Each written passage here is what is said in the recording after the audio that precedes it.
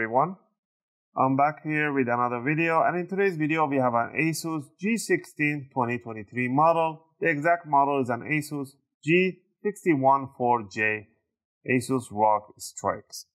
And in this video I'm gonna go over how you can open it up and how you can replace or remove the battery in your laptop. This is a brand new battery. I'm just gonna use it as a demonstration for the replacement or removal of the battery.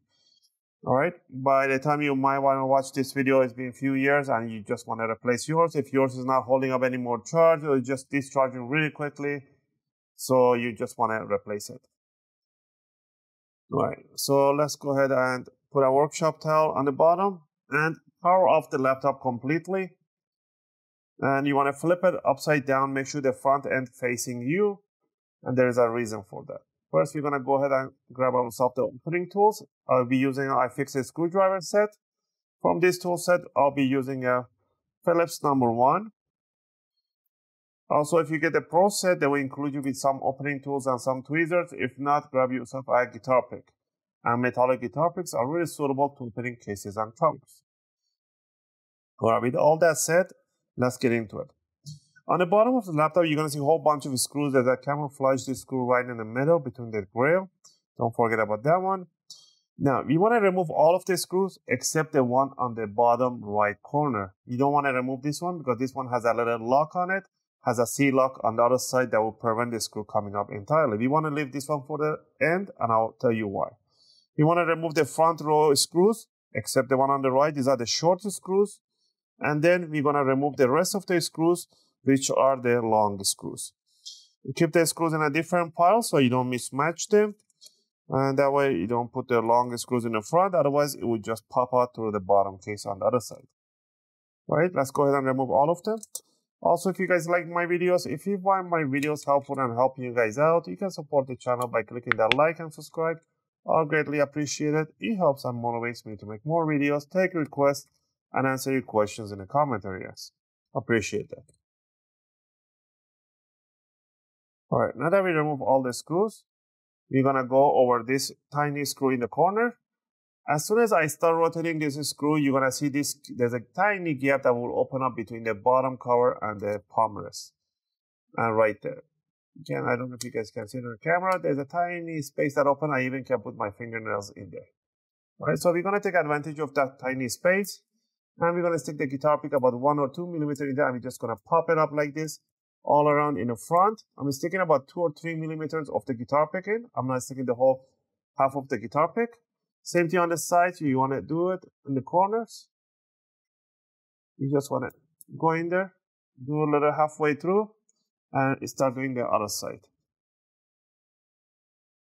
Don't worry about those sounds, those click sounds. Those are fine. Those are the clips are getting loose. When you finish doing the front and the side, you just want to grab it and wiggle it around like this. Don't worry, it's not going to break, and lift it up and it's going to snap the back clips too. So those are tiny clips that are holding the bottom cover. All right, now that we remove the bottom cover, we can see the humongous battery right in front of you. This is a 15.52 volt, 90 watt hour battery.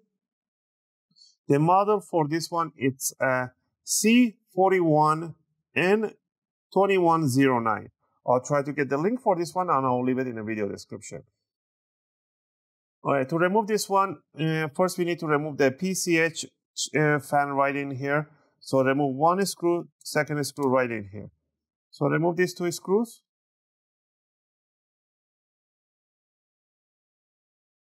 Now we can grab this fan gently and put it right over here. Don't put it anywhere else, because it can create a short.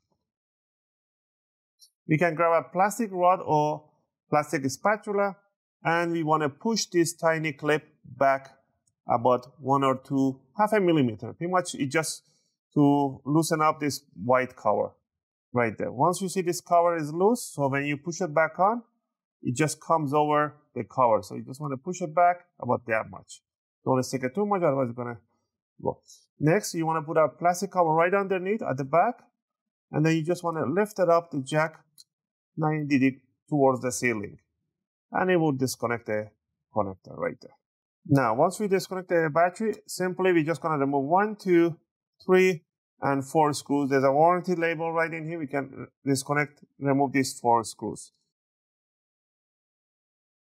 Sometimes you can use tight tweezers and lift up this paper for the warranty paper, and it just comes out. If it doesn't, you can just rip it up. Nothing will happen right there. Alright, once you remove the 4 screws, now you can simply grab the battery and bring it up. And there's some cables that goes underneath. There's a little tape. There we go.